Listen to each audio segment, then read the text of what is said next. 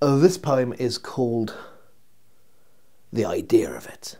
And it's an answer to one of those questions that I often get asked when I'm being asked questions by people who are asking me questions. It's one of the questions they sometimes ask often.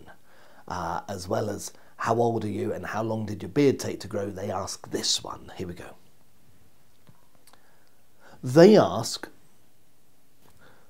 where do you find your ideas?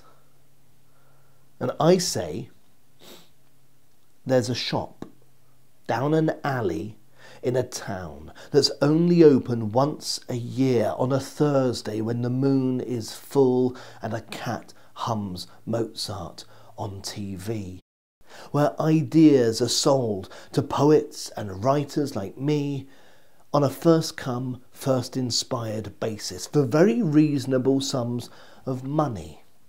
And they say, really?